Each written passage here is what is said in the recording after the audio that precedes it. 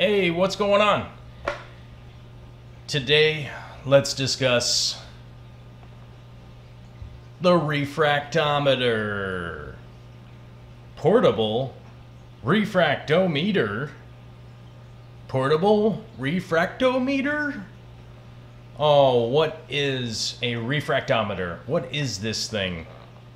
All right, refractometer is an interesting tool. And let me actually pull this one out. It's still in its bag. How about that? And the reason for this is because here is my nasty old one, which it's not working that well anymore. It's started to become broken.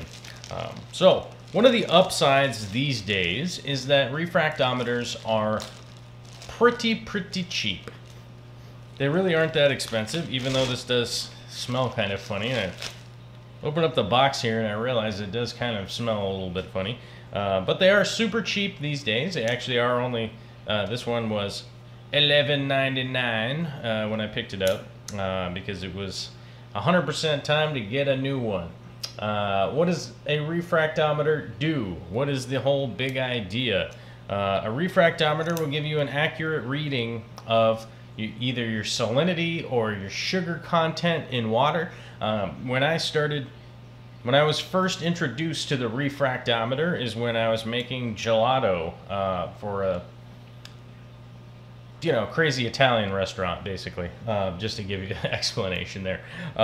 Used to make gelato and whatnot, and these things were super expensive back then. That was a long time ago. And it was super expensive, and we had to protect it with our lives. I actually used to take the thing and put it in the safe, believe it or not. But nowadays, like I said, this thing was only $11.99, so $12, and was prime shipping, so it was free. But basically what these are is you can get yourself some of your water, which initially when you get this out of the box, you have to dial it in. So you got a little dial here that will help you zero the dial out, basically, with distilled water. Okay, so with distilled water, you'll be able to get this right down to zero, and you'll be able to dial it in back here and get yourself an accurate reading of what your salinity is. Well, sugar content will, like I said, show up the same, but this is, in my opinion, the most important tool that you can have for your reef. Nowadays, it actually is one of the cheapest things that you can have for your reef, but this is imperative to be used. The float salinity testers are just not that accurate. They really aren't. From time to time, they can be off quite a bit, or from user error, or have a bubble or something on them that could really throw you off, and you need your salinity to kind of be spot on. Things in your reef can be off a little bit here and there, whether it be calcium or magnesium or whatever. Those things can be off for a little while and not be that huge of a deal, but if your salinity is off overnight for a day, 2 days, something like that, you could have a serious problem on your hands. Whereas, deficiencies and stuff like that, you'll be able to add back into the water column. But salinity, it's no good to have it be way off for quite a while.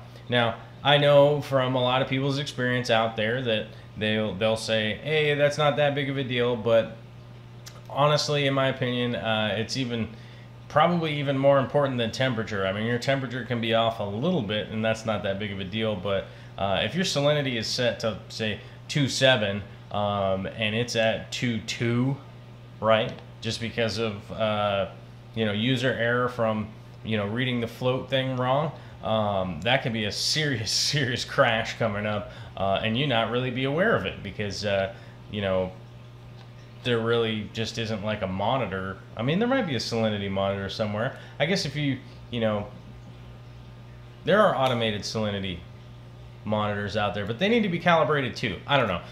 And they're way more expensive than $12. So in my opinion, this is just way more valuable, considering how cheap it is too. And really easy to operate, and you can test 2, 3, 4, 5, 6,000 times, a million times, however many times you want, until basically it gets like all beat up and nasty like this one, and then it's time to get a new one. But it's quite the useful little tool, and it really will help you dial in your salinity, get it spot on.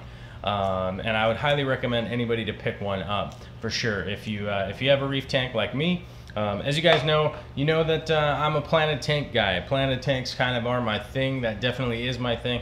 This reef tank is my hobby, so I just try to give you guys some hobby pointers and let you guys know some of the kind of cheaper ins and outs, things that you could do to help out with your hobby tank. You know, it's just one of the things that I do with my hobby tank here. This thing's 180 gallons, and I have a real tendency to keep this thing pretty spot on because of things just like utilizing a refractometer makes my life just way easier. So maybe this is something that you could look into, give it a shot, try it out. I think it's just a worthwhile $12 investment for, you know, exact salinity reading. So I may or may not have missed on any points or anything like that. If I did, I'd love to hear your comments. Do you have some comments, complaints, kudos, whatever? Go ahead and throw them down below, and I'll do the best to respond to them whenever I got time to do it. All right. That's a short video for today. Later.